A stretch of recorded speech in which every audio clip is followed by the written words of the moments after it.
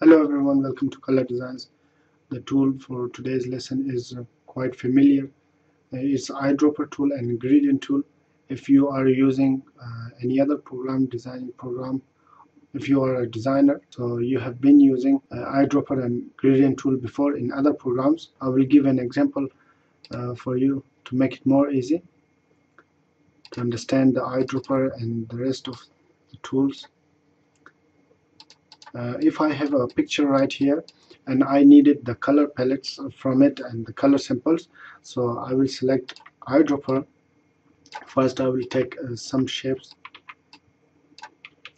and I will select the eyedropper tool and select any point of the color which I need. I will click on it. As you can see at the top, this color has been taken. I will drop it on the shape to apply the color. This is one-time color selection, so if I have to select more than one color at the same time, so I will have to press shift after selecting one color.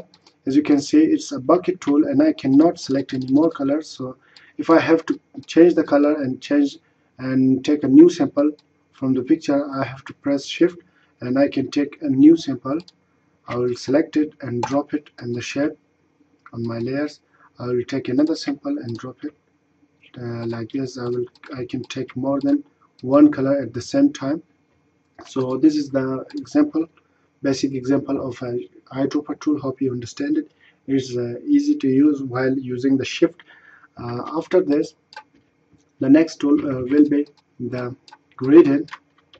As you can see in my document palettes, I have a lot of color samples right here collected, so I will use them in my gradient. I will select the gradient tool and apply it on my shape. I will click and drag it. So as you can see, the gradient has been applied.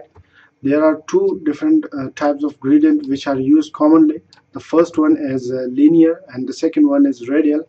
Linear one is straightforward shade. So the second one is radial, and the radial is round shade applied to your design if you need.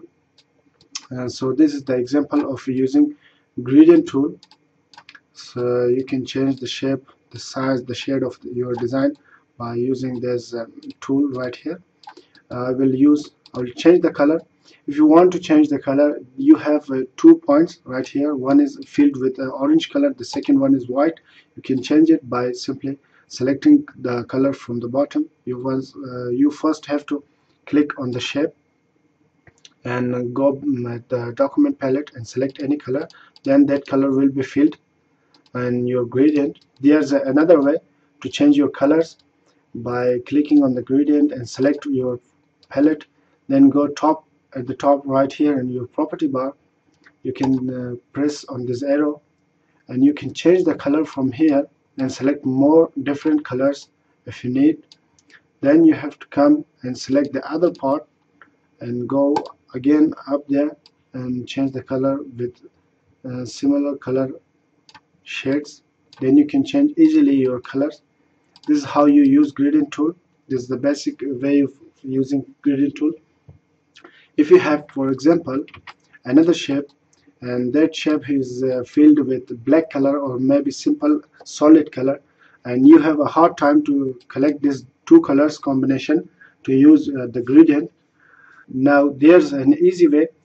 You can select that shape and go in edit, copy properties from, and then if you need only the fill color or outline pen, so I only need the fill color, so I will tick mark on that one and I will press OK. Then I will come point my arrow to this shape and click on it, left click. So as you can see, the fill color is exactly the same and the gradient has been applied to the other shape.